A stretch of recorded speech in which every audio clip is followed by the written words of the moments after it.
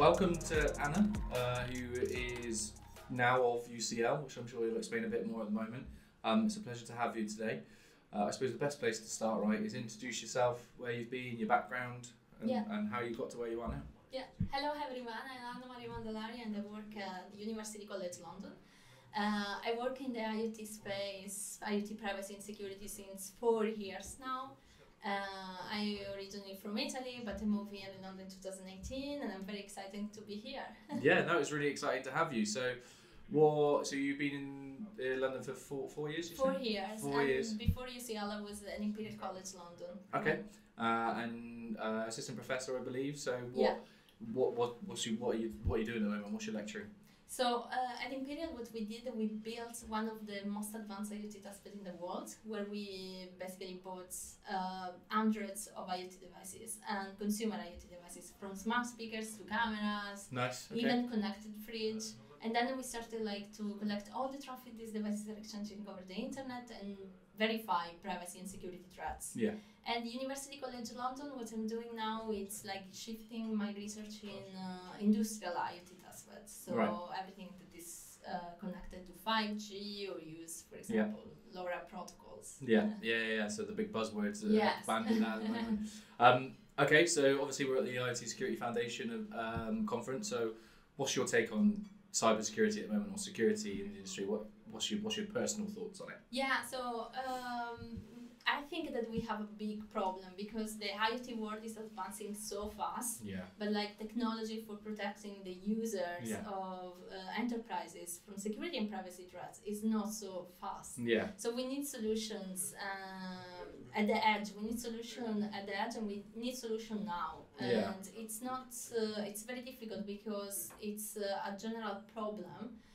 Global problem, and for contrasting this problem, we need collaboration between institutions, standard organizations, so internet standard organizations, enterprises, government, regulations, research. So it's not an easy task. My impression is that we needed to accelerate a little bit the process. Accelerate a little bit. Yeah. Do you see it as a tortoise and hare thing? Do you think it'll ever catch up? Or do you think, because technology is always so far ahead, do you think it would? Yeah, I think that's big corporations are really fast improving their technologies. So this is the problem. Sometimes we lose the track. Yeah. No, for sure. And so apart from obviously the speed that technology is moving and the fact that the security can't catch up, what are some of the other challenges that you see constantly or reoccurring? So something that we really care, that I really care in my research is not only security but also privacy. Sometimes you have security but you don't have privacy. So these are big things if we think about connecting to connected devices. Yeah. So you have microphone in your home, you have doorbells with cameras. Yeah. So these baby monitors, this is a huge problem. And my impression is that GDPR is not enough to contrast the problem of privacy for these devices. Yeah. So we need tools. This is what we are building at Imperial. We are doing this IoT system. This is basically software that goes in the home router and can filter all the communication these devices are exchanging over the internet and help the users understanding what the devices are doing with their data and if there are security threats. For example. So is that kind of linked to cookies and things like that? Something like that, but mostly internet traffic. So mostly these devices, they don't have a user interface. So a baby monitor, they don't have a user interface. Yeah.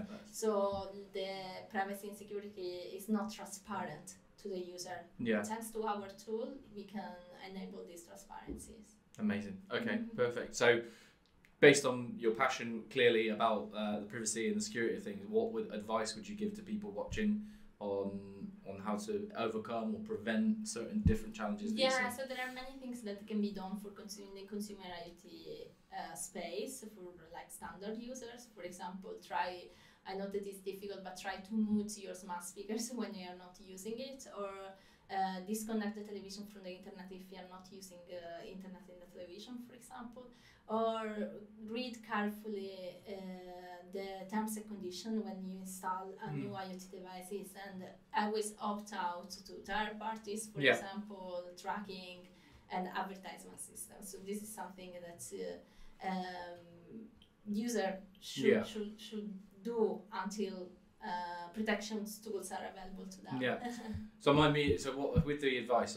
Straight away I'm thinking a lot of people that are watching this are going to be like, okay, so it's quite time consuming to then turn your Wi-Fi off the telly whenever you're not using it, etc., etc. So it'd be good to understand what's one of the main implications that could happen if you don't disconnect your telly, for instance. Yeah, exactly. It's not only that some companies in California or in China will have your data, but the problem is that more a long-term problem for privacy. So things about, for example, scandals of political influence you got. So when these big corporations have your data, they can create a unique profile for you, and this can influence your choices now, but also the choices of your grandchildren. So it's something that you don't perceive now, but for sure we will have an impact for your futures.